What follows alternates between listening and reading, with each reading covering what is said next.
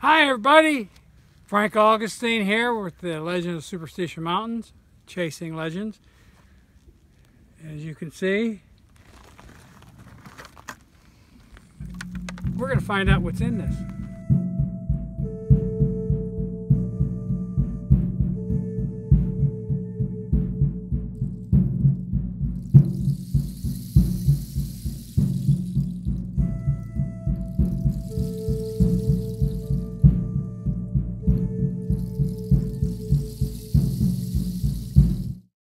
Welcome back to Chasing Legends. Thank you, Frank, for that introduction coming on in. Please hit subscribe, leave a comment if you want to leave a comment, hit the notifications bell, go to our About section, see if you want a Legends of the Superstition Mountains or Dutch Hunter Rendezvous shirt in black, gray, short sleeve, long sleeve.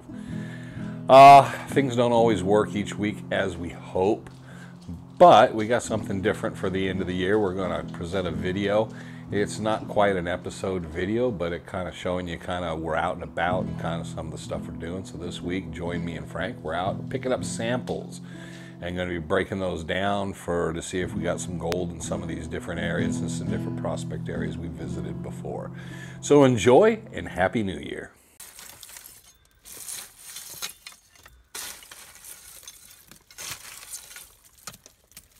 Frank, shouldn't you have done that after you crawled in the mine? I ain't crawling in there. Oh, okay. You're going to get your sample outside? I'll get some samples on the back. Okay. Well, that's still, I was going to say, because you're... Now I'm going to get samples along here, and then up behind.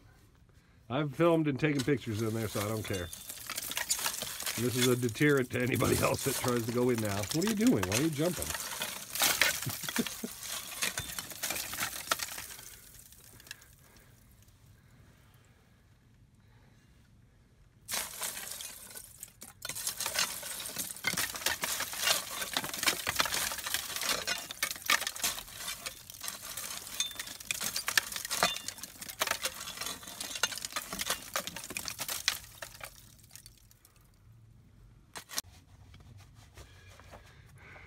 Should have put your gloves on first, shouldn't you?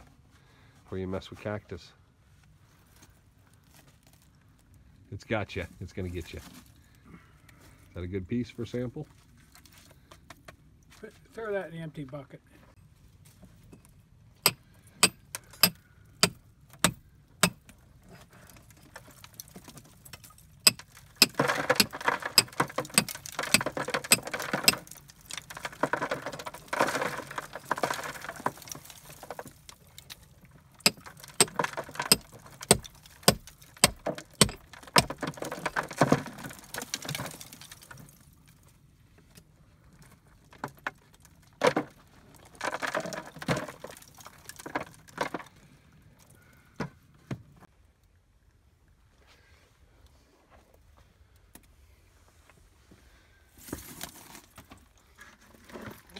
Because this all gets that same stuff until it gets down there. And this is more what's like inside there.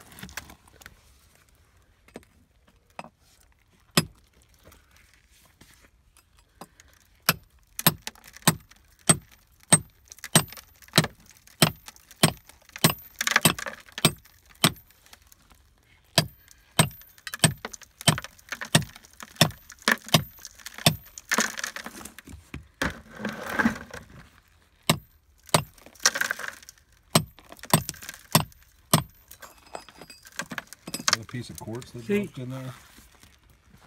So you have all this heavy rock. Yeah, that's what I'm saying. And then here you got this layer A little smaller of finer stuff.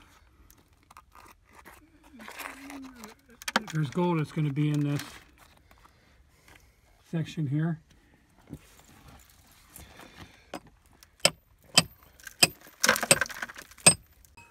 But they were digging, and the reason they were able to dig this back in here, as you can just see, it doesn't take much, everything just moves. So it just is falling apart.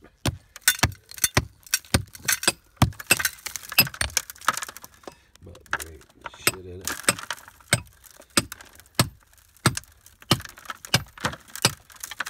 Frank's still digging that heavier stuff. So were they digging back in there and digging the ceiling out? Well, because this is what they're digging on the sides and tunneling here. This is this loose nothing stuff, and there's nothing really in this. I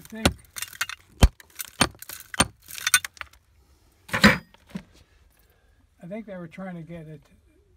They were trying to go in this way. They may have come in this way to try to get up underneath it. But was that the first one or this one here? Because it looks like they dug back in here too. And we know they dug on the other side. But they dug back here. They went a ways back in this hole.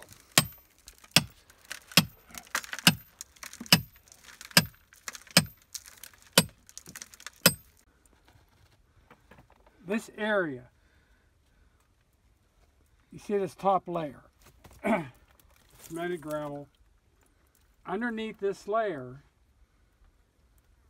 in this section, this is where they were finding something, and they dug underneath that, followed it back, and you can see here, this is all full of shit. Let me get a shovel and I'll knock some of that out. They obviously worked through here, and then they We'll leave this. Whatever they were finding up in there, and all drove them to dig that thing out. So, and we've been in there.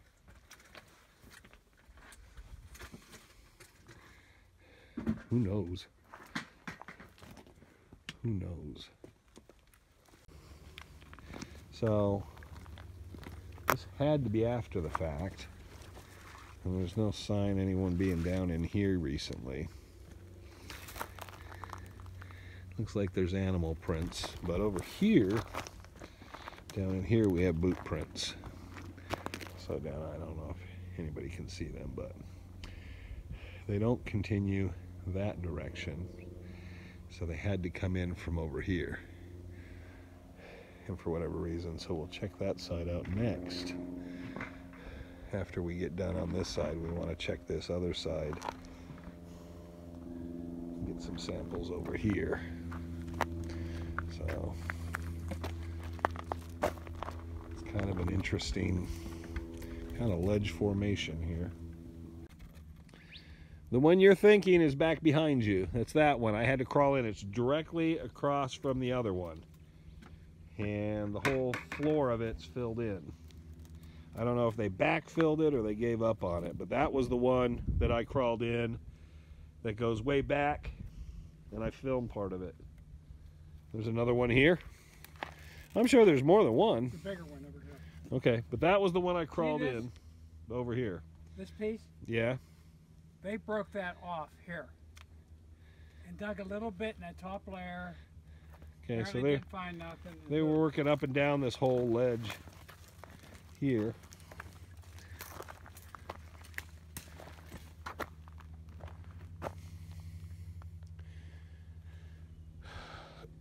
I'm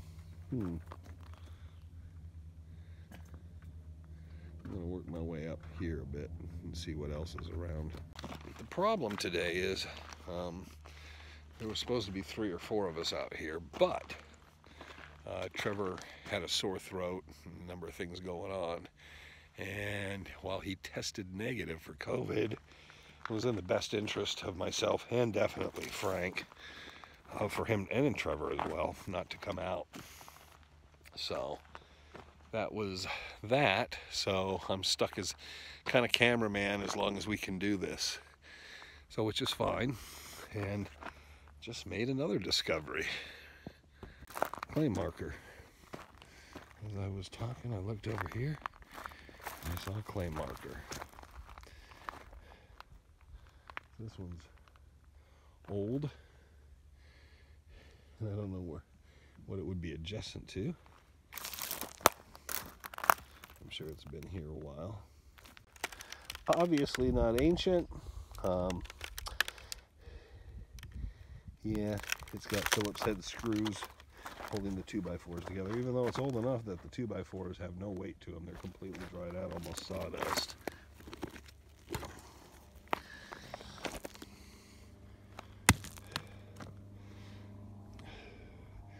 Nothing written. Start looking the other direction, see if I find another claim marker. So I would take it this is a boundary. So taking this as a boundary, I'm going to head this direction. This is obviously the other entrance they were trying to work back to. Then it looked like they did a little bit of work along here. So like Frank said, they just placed that boulder over there, working on it. They left very little trash, even though we do have a piece of wood here. There was a gate or a door hatch on the one on the other side.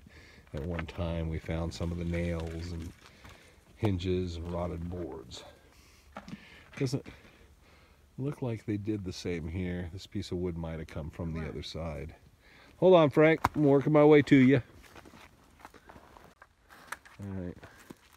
So yeah, the loop would make more. And I'm wondering where this claim marker is, because it has to be, what is it, 1,000, 1,500 feet? Should be another one up here on this ridge. And I thought we saw one. I thought we'd seen one before.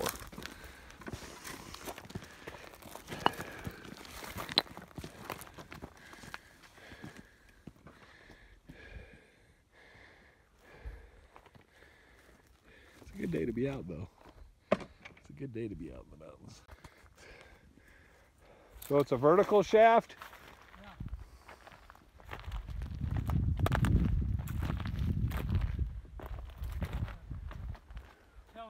Black rock.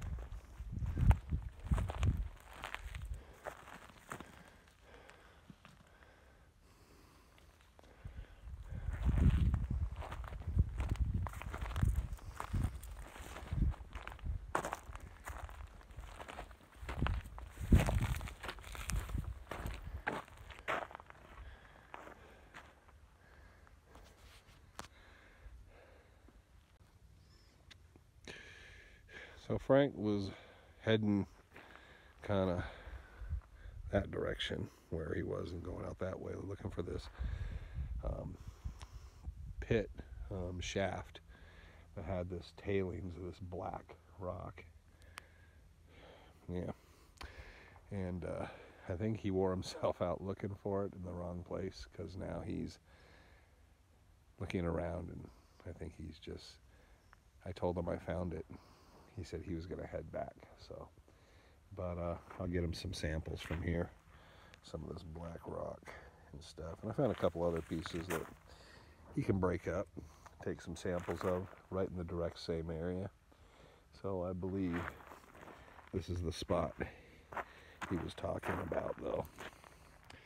So it looked like they did quite a bit of work around here. So I'll get Frank some good samples. Okay, so this says this is the northeast marker for the integrity. However, this other claim mark post is across the way. So I'd take it this might be the south boundary of that claim. So they put them together, even though, yeah, but that's the same, probably same age 2x4s, same Phillip heads, old screws. So the integrity would go this way, but the other one shoots out this way. So I'd have to walk the ridge line here to see if I find another one, or yeah, it doesn't have any designation, so I could be at the southern end of the boundary or the western side of the boundary of that claim. It's hard to say. Till I find a third one. Once I find a third one, then it all comes together on this particular one, not this one. This one I'm sure I could look up. So, oh, I think I see Frank moving. I think he's digging in the shitter. Have to go down and check out what he's doing. And you can see in a lot of areas they did a lot of prospect work. Just kind of dug out an area, push stuff aside, check. There's quite a few of these areas in and around here, and they're pretty old. There was one recent one back there someone had shoveled, but most of these older ones, I don't know, they might have brought a backhoe or a bobcat in. So it's always hard to say who's doing what and when. most of the time. We're up here in the area, and I've kind of wandered over. Now I'm over in a different section, another prospect, and you can tell where everybody's been and where they've been working. Interesting. Oh, I got a guy up here. Someone just came up over the horizon with a mountain bike. And you can see in a lot of areas they did a lot of prospect work. Just kind of dug out an area, push stuff aside, check. There's quite a few of these areas in and around here, and they're pretty old. There was one recent one back there someone had shoveled, but most of these older ones, I don't know, they might have brought a backhoe or a bobcat in. So it's always hard to say who's doing what and when. Most of the time we're up here in the area, and I've kind of wandered over. Now I'm over in a different section, another prospect, and you can tell where everybody's been and where they've been working. Interesting. Oh, I got a guy up here. Someone just came up over the horizon with a mountain bike. Most interesting rock of the day to me. Some weird striations and stuff. It almost looks like petrified wood. I don't think it is, but it's. I'm gonna clean it up. Look at it. It's kind of definitely caught my eye. It looks almost like a piece of a tree, doesn't it? So that was the most interesting one I found. So I know he's gonna be like, there ain't no gold in it. Yeah, but it's a cool rock.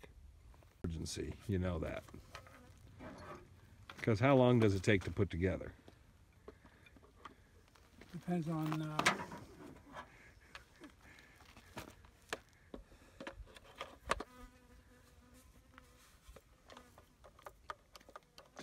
and it's like plastic parts?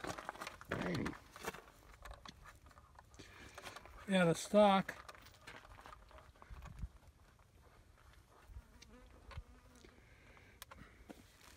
And then And it has the rounds and the clips. where the clips goes, the barrel, and the action.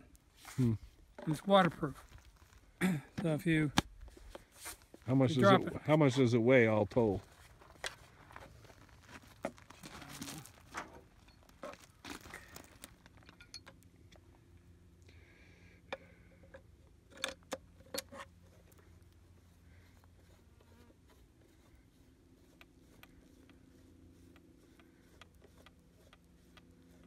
this is the gun. Don't get too close. I'm trying to keep you in frame. This is the gun that James Bond used in From Russia with Love, Okay. where he shoots the guy that's up in a billboard. He opens up a little door, comes on, and pop. Isn't that weird how they have the orange tip on the barrel? Almost like it's Well, a you kid's can pick gun. that up real easy. Yeah, it's almost like, yeah, I'm sure there. But You can mount a scope up here. Yeah. It's got a little peep sight. Huh. Left. Left. Oh, above. Let me try that. Oh, here. That's right, he has no hearing aids in. Yep, there went one. There you My go. standard, 1958. I bought this at a gun show around the 1st of December. Holds 9 shots. It's a 22? Yeah. Huh. 22 longs? Well, no, you can shoot any 22 in it. All right. Rifle. Long rifle, 22. There, you got one. Oh, hit the same one. Oh, he's shooting at the same target. Oh, up and top. Up above. High. There you go. Oh, dead center. Oh, top of it. Other side, top of it. Oh.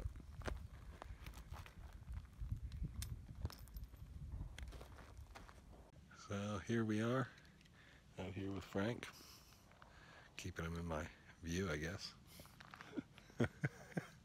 But he's sighting in his 22s today, so his survival rifle and his 22 revolver. So having a good time.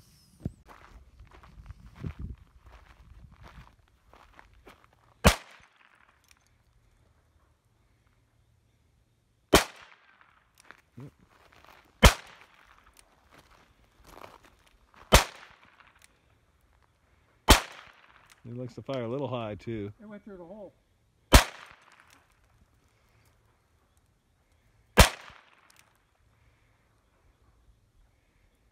There you go.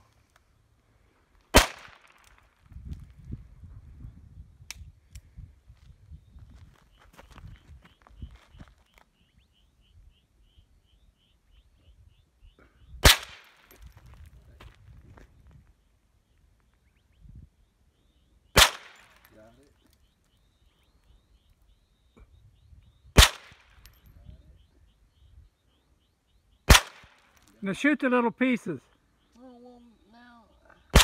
Okay, fine. You good? You happy? How many was that? I don't know where. I didn't count. There's 8 in it.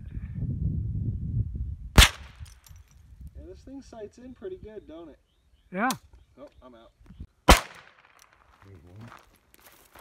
2, 3.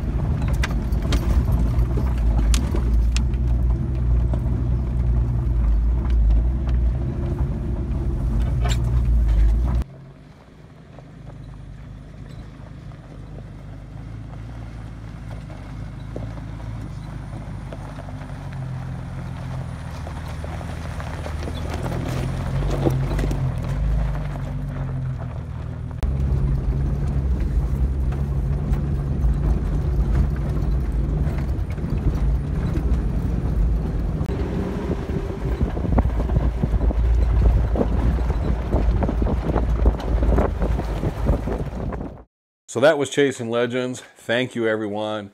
Hope everyone's having a great time this holiday season. Happy New Year to everybody, and we will see you again next time on Chasing Legends.